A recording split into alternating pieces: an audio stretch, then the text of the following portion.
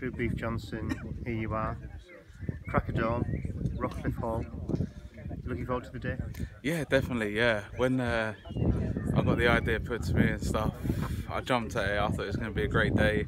I'll get on what we're saying so much.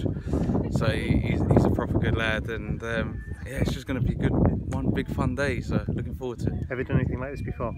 No, never. It's completely new. Yeah, I'm interested to see how it goes, and yeah, to play one hole, 18 holes in 18 different counties is going to be interesting. See the timings of it, see how we get on. So yeah, it's going to be good. And for a great cause as well. Yeah, definitely. Yeah, for a really good cause and stuff. We raised a nice chunk of money and that, and hopefully it has a real big effect on people's lives.